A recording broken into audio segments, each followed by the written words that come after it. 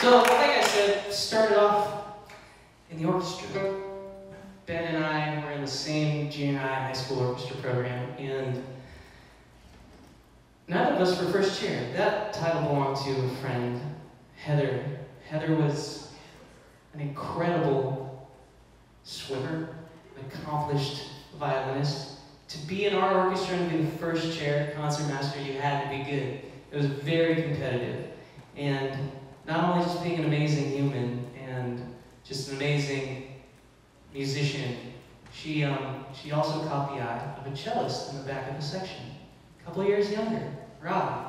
He's like, I wonder if we could make this happen. So he did his best. He slowly but surely won her heart.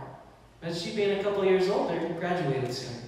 She went off to college, different part of the state, hundreds of miles away. And who would have thought that Robbie would chase her down? He'd go to the same college, and by the time they both graduated, they were dating. And in fact, he bought a ring, and he proposed. And it was beautiful to see friends from childhood coming together. It was like, just Facebook messages like crazy. It's just like, wow, these are my friends. A week before the wedding, Heather was in a fatal car crash.